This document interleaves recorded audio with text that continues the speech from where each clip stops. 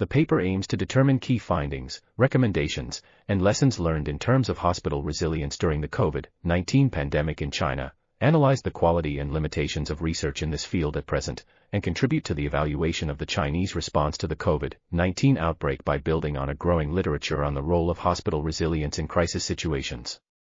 The study used a scoping review of evidence on the resilience of hospitals in China during the COVID-19 crisis, identifying 59 publications that described numerous strategies used to improve hospital resilience in 3 key areas: human resources, management and communication, and security, hygiene, and planning.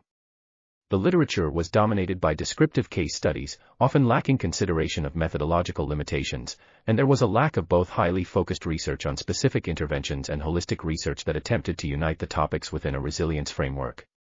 The paper identified several lessons learned regarding how Chinese hospitals have demonstrated resilience when confronted with the SARS-CoV-2 pandemic, including strategies involving interprovincial reinforcements, online platforms and technological interventions, and meticulous personal protective equipment use and disinfection, combined with the creation of new interdisciplinary teams and management strategies.